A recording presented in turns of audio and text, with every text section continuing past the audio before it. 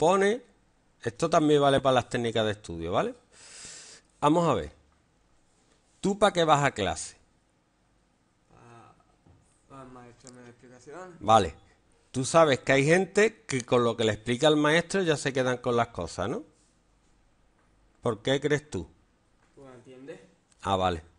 ¿Tú atiendes Sí, y te quedas con las cosas?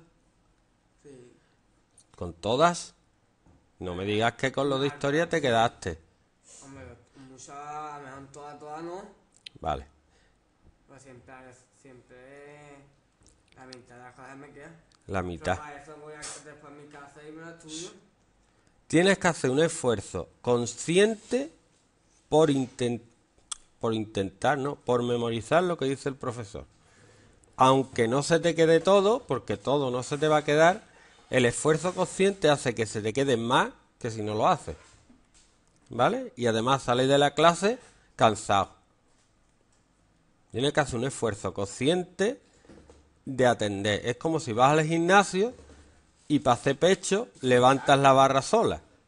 Si levantas la barra sola, pues tú puedes decir que te has tirado 3 horas en el gimnasio, pero no tiene resultado. Pero si te pones el peso que te corresponde a ti, el que diga el monitor, entonces sí desarrollas los músculos. Pues esto es lo mismo. Si tú estás en clase sin atender, es como si no hicieras nada.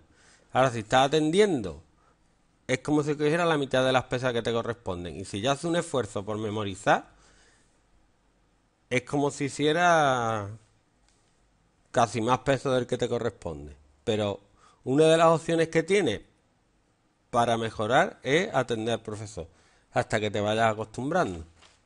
Entonces, si el profesor te dice máximo común divisor, comunes, ¿cómo? Se coge común al menos exponente. Muy bien. Solo de lo que repite el profesor uno se podría quedar.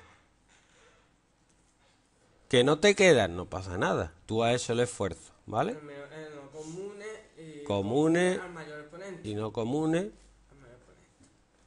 Pero lo que importa es el esfuerzo. Que no te queda, no pasa nada. Paciencia. Es igual que el gimnasio. Yo me he tirado 3 meses y ni esto. Y luego de pronto empieza a crecer, ¿vale? Pero es que el cuerpo es así. Bueno, los números más grandes que hay, ¿vale? 560 y 588. 560, ¿cómo se factoriza?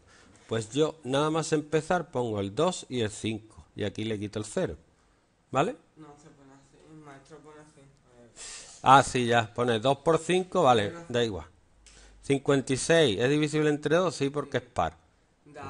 28. 28 es divisible entre 2. Sí, 14. Entre 2. 7 y 7, 1. Muy bien. Y ahora 588 es par, por tanto es divisible entre 2. Son 279. ¿No es eso? 279. No. ¿O sí? Sí, 279, como bueno. A ver, 500 entre 2, yo te digo el truco que hago. Yo divido 500 entre 2, que es 250. Y 88 entre 2, 44. 250 más 44, Son 294. No, lo hacemos. Esos son trucos. ¿Vale? Entre 2. A ver, 294, otro truco. Les faltan 6 para llegar a 300. La mitad de 300 es 150. añade Le quito la mitad de 6, que es 3, y queda 147. ¿Lo veo o no?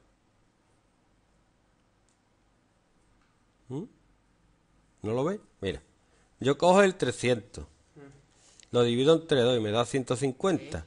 Entonces el 294, como es 6 menos, y lo divido entre 2, le tengo que quitar 3 para que dé la mitad. dividido tú también. Entonces es la 3 menos, 147. Sería entre 3. Pues la suma son 12. Bueno, 147. ¿Es divisible entre 3? Sí. Sí, a ver. Profe, esto Lo voy a hacer mentalmente. 3 por 4, 12. Hasta 14. Entonces sería 49, ¿lo ves? ¿Por qué haces eso? No va aquí. ¡Ay, perdón! Ti, tiri, ti, ti, ti. Un momento. 49 entre 7, 7, 7, Una. 1. Y bueno, ahora lo ponemos factorizados los dos. 2 elevado a 4 por 5 por 7. Entonces sería 2 elevado a 2, 3 por 7 elevado a 2. Entonces el máximo común divisor sería... Sería 2 elevado a 2. Ya está. No. Ah, es verdad, 7 por 7. Bien. 4 El por mínimo 7 común son múltiplo... 28. Mínimo común múltiplo es 2 elevado a 4 por 3 También por 16, 5 16 por 3. por 7 al cuadrado. No hace falta que lo haga el que esté viendo el vídeo, ¿vale?